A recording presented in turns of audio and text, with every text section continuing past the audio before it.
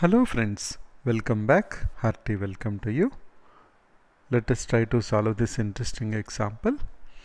What is the circumference of the below circle given that AB is the diameter and XY is perpendicular to AB? So we have a circle. We have been given that AB is the diameter and XY is perpendicular to AB. We have to find out the circumference of below circle. So let's understand what is given to us. We know AB is diameter, so let us say AB equal to 2 times of R, and what is that we have to find out circumference, which is equal to 2 pi R.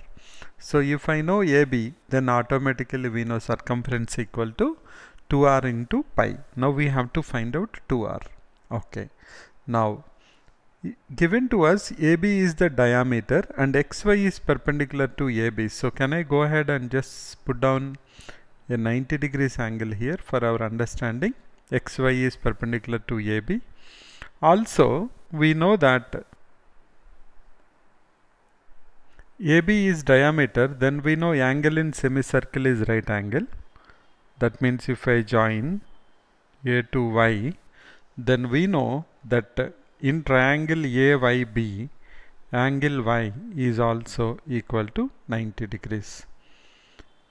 Then we have to find out the radius. Given to us two sides of a right angle triangle, so we can easily find out the third side. Then we will use similar triangles concept to find out the diameter, then multiply with pi.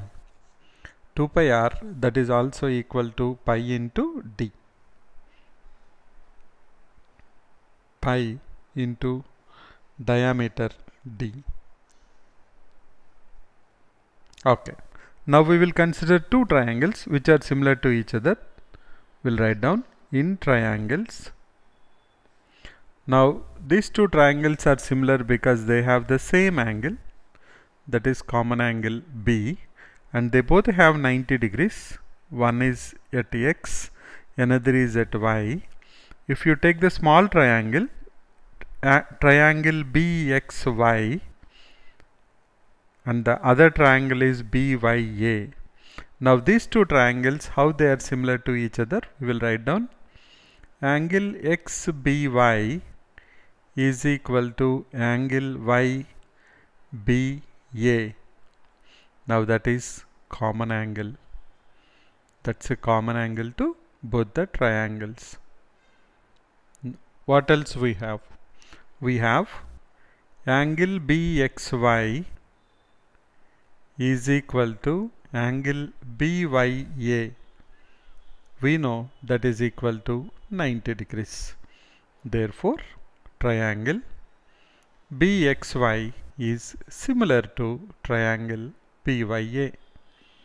Now once we know these two triangles are similar to each other, we can write down the corresponding sides which are in proportion. That is BX divided by 1 2 divided by 1 2, BX by BY equal to 2 3 divided by 2 3, that is XY divided by YA is equal to 3 1 divided by 3 1, that is YB by AB, or BY divided by AB. Now what we need to find out? We need to find out AB. So this is what we need. So we will consider first and last. Shall we write down that again? What we have? BX divided by BY is equal to BY divided by AB. Let us substitute the values. We know BX is 3 and BY we have to find out. We can use Pythagoras theorem on that and we can find out that it is equal to root of 34. Then BX by BY, 3 by root 34 equal to BY, that is root 34 divided by AB. So that gives us that 3AB equal to 34, or AB equal to 34 divided by 3. What we need is AB into pi. So our answer will be 34 by 3 into pi.